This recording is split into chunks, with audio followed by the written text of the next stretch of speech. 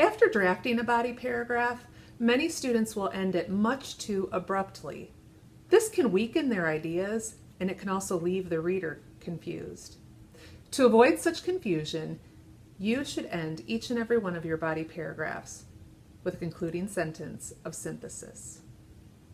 Most students believe that the only conclusion needed in an essay is the one that appears at the very end in the very last paragraph. This, however, is not at all the case. A sentence of conclusion is needed at the end of each and every body paragraph, and we call this concluding sentence a synthesis. The purpose of a synthesis is similar to that of your concluding paragraph. Just like the concluding paragraph draws the entire essay to a close, a synthesis draws the main idea in an individual paragraph to a close.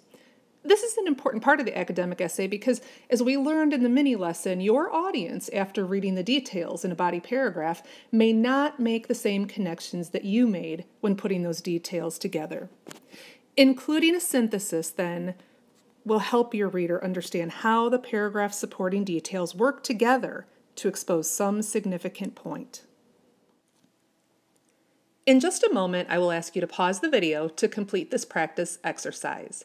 After you pause the video, read this paragraph from Jim Adams' book titled Destiny Unfulfilled, A Critique of the Harry Potter Series. When you have finished reading, determine which of these 4 sentences at the bottom of the screen would best work placed at the end of the paragraph as a concluding sentence of synthesis. You can pause the video now. Have you read the entire paragraph and chosen an appropriate sentence of synthesis? If not, please stop the video and return to the previous slide. Then, pause the video to complete this important practice exercise. Let's see if you chose the correct answer.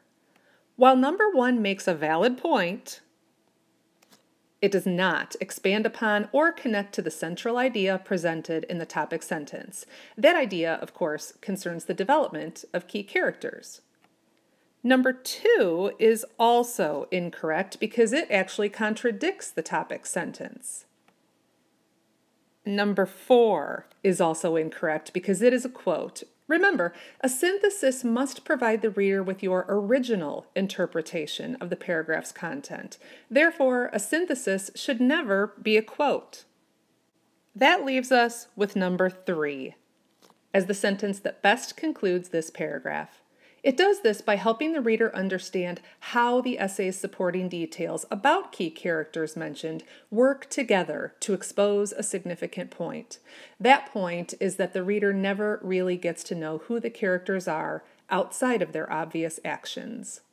To confirm that you do not end a body paragraph too abruptly, be sure that the concluding sentence is your original idea, that it is a synthesis of that paragraph's supporting details, and that it reveals the body paragraph's underlying concern or central idea. Thank you for completing the Concluding Sentences of Synthesis practice lesson.